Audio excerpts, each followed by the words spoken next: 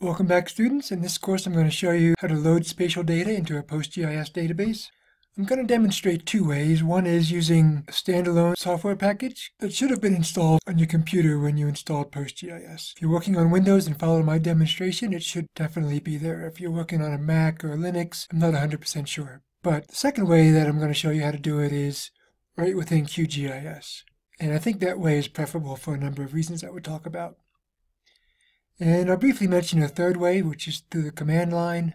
I'll show you where to find that software, but I'm not going to go into a whole lot of detail about how to do that. If you really want to load data in from the command line, then you're probably more than capable of using Google to figure out how to do that. So the first thing we need to do is get the data that we're going to load. And so you can go to the resources section of this course and download a file called SDB_data. SDB, again, stands for Spatial Database. And so you want to download that and move it to a directory somewhere on your computer, wherever you want to put it. It's going to be the working directory for this course, even though the data is actually going to go into the database. You won't actually be able to see where that data is located. So I have this data right here as a zip file. I'm just going to right-click it, and I'm going to use a piece of software called 7-Zip to extract the data. If you don't have 7-Zip, you can use whatever kind of software that you normally use for dealing with zipped archives. And you'll see there's 5 different shapefiles that are included with that data. Now, to get to the program that we use to load the data, there's a couple ways you can do it. One is, if you're using Windows 10, you can just come down here to the search bar and start typing SHP. You'll see why that works a little bit later. And you get to PostGIS 2.0 shapefile and DBF loader and exporter. And the other way to do it is through the Windows Start menu. And if you come down here and come down to the programs that start with P, under PostGIS Bundle 2.4, you'll see you have this PostGIS 2.0 shapefile and DBF loader, and that takes you to the same place. Now, if you still can't find it, I'll show you where it's found in the file system.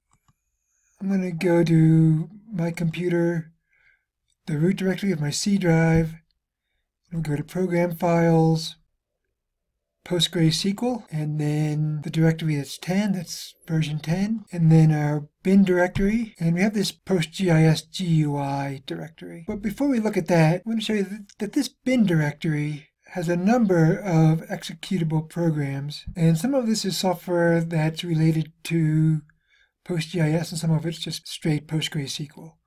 But you'll notice that we have this Ogre to Ogre that's loading vector data. And if you're familiar with some of these tools, you should recognize them. We also have raster to PGSQL and shape to PGSQL. These are the command line tools if you want to use a command line. And this PGSQL to shape is to export spatial data from within the database to a shapefile. So if you want to play with the command line, this is where you'd have to go. Once you open your command line window, you'll navigate to this directory. Again, it's Program Files, PostgreSQL, 10, bin. And you can add that to your environmental variables path if you want to be able to execute these files from any directory that you're in the command line. So now let's take a look at this PostGIS GUI directory. If we go into that, we can scroll down and we have this file here called shape2pgsql-gui. And all this is a graphical user interface to that shape2pgsql software that we saw in the command line. And if we double-click this to execute it, we'll get to the same PostGIS shapefile import-export manager. So the first thing we need to do is get a connection to the PostGIS database. Again, this is client software, so we need to have a connection to the database on the server. And again, we don't have any other users other than a super user. We'll change that in a bit here. But the super username is Postgres. You'll need to enter the password that you chose when you installed PostgreSQL. It already defaults to localhost and on the port 5432. If you change that during the installation, you'll have to change it here again to whatever port you chose. But in my case, I'm on 5432. And then we have to give it the database name. And remember, we call this SDB_course. Then I'm going to click OK. I get this message down here that says connection succeeded. So that's good. Now you'll notice I have two tabs, import and export. Export's going to be empty right now because we don't have any data in our database. So we're going to use the Import tab to import data. I'm going to click Add File, and then I'm going to have to navigate to the location where I extracted those shapefiles to.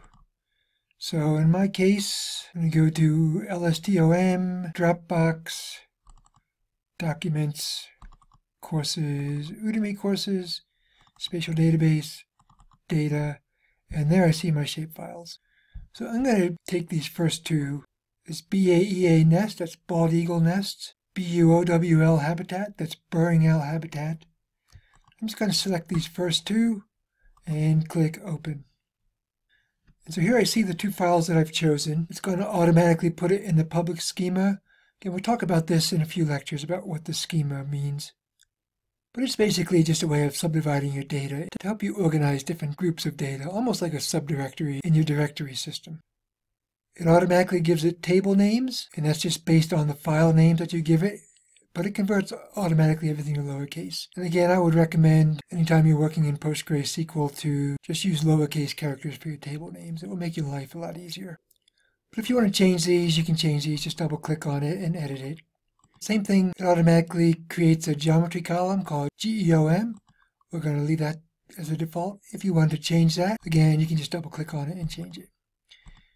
Now, one thing that's a bit of a problem is that this particular software doesn't read the projection from the PRJ file. So it doesn't know what the spatial reference ID is. So when you use this PostGIS shapefile importer, for every shapefile that you import, you're going to have to go in and give it the spatial reference ID.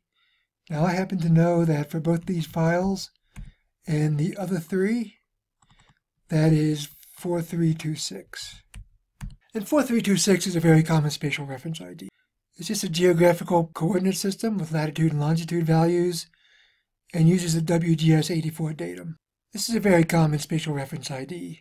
In fact, any data that's collected by a global positioning system, this is a default for that. It's WGS84 latitude longitude. So I've got these two files that I've added. Now I'm just going to click the import button and it tells us we're completed. This first one, bald eagle nest, the shapefile type is point, and the PostGIS geometry type is point with 2 dimensions. We'll talk about what that means in a bit. And for the burrowing owl habitat, the shapefile type is polygon, and the PostGIS geometry type is multi-polygon with 2 dimensions. So we've got data in our database. Now let's go see how we can add data in QGIS. This is actually the way that I would recommend doing it, because you're not limited to just shapefiles. Any kind of data that you can load into QGIS, you can put right into the PostGIS database. So it might be an Esri geodatabase or a GeoJSON file. It might be a GPX file that you've downloaded from your GPS. Just about any kind of vector data that's available can be loaded and viewed in QGIS. Because again, QGIS uses some standard libraries that can access all these vector data types. And so the first thing we have to do is get our data into QGIS. There are a number of ways to do this. And if you've taken my class QGIS 3.0 for GIS professionals, you should be familiar with this. I'm just going to navigate to a directory where I extracted those shapefiles. And let's see, we already have bald eagle nest and burrowing owl habitat in the database. I'm going to get these other 3, GPH rookeries, that's great blue heron, linear projects, and raptor nests. And then I'll just drag these down and just zoom to the GPH layers directory. So there's all our data. So again, this came from a shapefile, but it could be just as easily anything else. It could be a GeoPackage or a SpatialLite database or a SQL Server database or anything else. But once you have the data in QGIS, we can load it into PostGIS. And to do that, I'm going to go to Database and then DB Manager. Now, if you don't have DB Manager under your Database tab, or if you don't have a Database tab at all, then you have to go to Plugins, Manage and Install Plugins. DB Manager is a core plugin, so you should have this. And so all you have to do is check that, and you'll have a Database tab, and you'll have a Database menu with a DB Manager option underneath it. So in this DB Manager, I'm going to come down to PostGIS, right-click it, and nothing's happening. So let's see what I need to do here. I think I need to make a connection to PostGIS in the browser panel. I thought I could do it here, but I guess I can't. So I'm going to close this. And I'll come up here, and in the browser panel, I'm going to go to PostGIS and right-click here. And here I have the option to make a new connection. And again, QGIS is client software, and so to access our database from this client, we have to provide this connection information. The first thing is the name, and this could be anything. This is just a name that we provide to identify the connection that we're using. So I'm going to give it a name, SDB course. The host, again, is going to be localhost. The port, 5432. The database, SDB_course. And then down here, I need to provide authentication credentials. And I'm just going to go to basic. The username is going to be a superuser Postgres. And the password is whatever you chose when you install Postgres. And I'm going to click store on both of these. If I don't, I'll have to enter my username and password again every time I open QGIS. But there's some dangers to this too, and that is that the credentials are just stored as plain text in the project file, and if you send the project file to somebody, they might be able to see your credentials, so I'm not going to worry about it because we're just playing around with sample data. But in the real world, if you're using your company's data, you probably don't want to do this.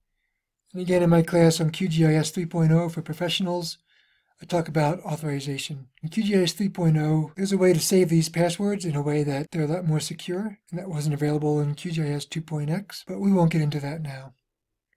I'm just going to click Test Connection to make sure that that works. It says connection to SDB course was successful. That's good. I have a couple options. One thing that I'm going to do is also list tables with no geometry. That's not important now because we don't have tables with no geometry in our database, but we will. And that's an important point because one of the big advantages of using a spatial database is that it works really well with non-spatial data as well. And we'll probably use the same connection throughout the course, so I'm going to go ahead and check that a while. So I'm just going to click OK. Gives us a warning again about storing the password in plain text. Again, I'm not worried about it because it's just made up sample data. Click OK. And now if I expand PostGIS, you'll see we have a connection. If I expand that, see we have the public schema. And if we expand that, see we have these two tables that we've already loaded using the standalone PostGIS shapefile loader. And then there's a few other tables in here, including the spatial reference system. These are non-spatial data that PostGIS uses. And that's all I'm going to say about that. So now that we have a connection, I can go to my DB manager and expand PostGIS. I have the SDB course connection. I'll expand that. And the public schema, I'll expand that. Again, we see the data that we already loaded. These other files that PostGIS uses. And now we can load data into this directory. So to do that, we have both an import option and an export option. So we're going to import data. And I can see we have the three feature layers that we already have in our layers panel. So I'll start with the GBH rookeries. I'd have the option to only import selected features if I wanted to. I can choose which schema I want to import it to. If I have more than one schema, in this case I don't. I'm going to give it a table name. That's just going to be GBH_rookeries. Again, all lowercase. And there are some options here. Some of them come up with default. I believe that this software will read this spatial reference ID from the PRJ file. We'll see in a minute. But the only option that I'm going to check is create spatial index. And then I'm going to click OK. I have this message, import was successful. And if I look at this, yeah, it did import the spatial reference from that PRJ file as part of the shapefile. And that's another advantage of using QGIS to import data from a shapefile is that we don't have to go through and enter that spatial reference ID. So I'm going to do this again for the other two layers. Go linear projects, create spatial index, click OK. Oh, I need to give it a output file name. Click OK again. Import was successful, and I'll do one more. The last one is raptor nest. Give it a table name, raptor_nests. Click Create Spatial Index. Click OK. Import was successful. So we're good to go. Now we have 5 shapefiles in our PostGIS database. And if I open the pgadmin, I can go to my servers. I believe it's my PostgreSQL 10 was the server. Not 100% sure where this other one came from, but anyway. I'm going to enter the password for the Postgres super user. I'm going to click Save Password, so hopefully I won't have to do that again. And OK. The databases. Yeah, there's my SDB course. So if I come down under Schemas, go to Public, Tables, and there I see I have the 5 shapefiles that we've loaded. So in this lecture, we've accessed the PostgreSQL database using 3 different clients. The first one was the standalone PostGIS shapefile loader. The second one was QGIS. And the third one is this pgadmin 4. So these are all clients that are accessing the same database. And for each one, we had to provide connection information. We had to provide the host name, port number, a username and password, and the name of the database that we wanted to connect to. So that's going to be it for this lecture. In the next lecture, we're going to load some non-spatial data into this PostgreSQL database. So thanks for listening, and we'll see you in the next lecture.